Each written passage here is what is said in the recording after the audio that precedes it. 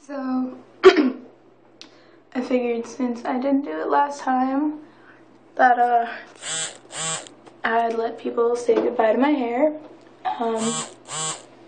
In a few minutes I'm shaving the sides again, and last time I did that I didn't tell anybody, and a lot of people freaked out a little bit actually.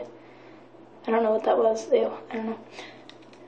But yeah, so I'm going to be shaving the sides of my head again, getting my little Chelsea Hawk thing back. So yeah, say goodbye to my hair.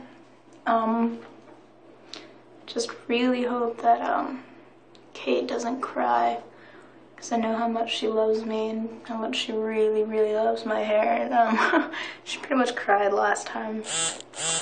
But yeah, so peace out, hair.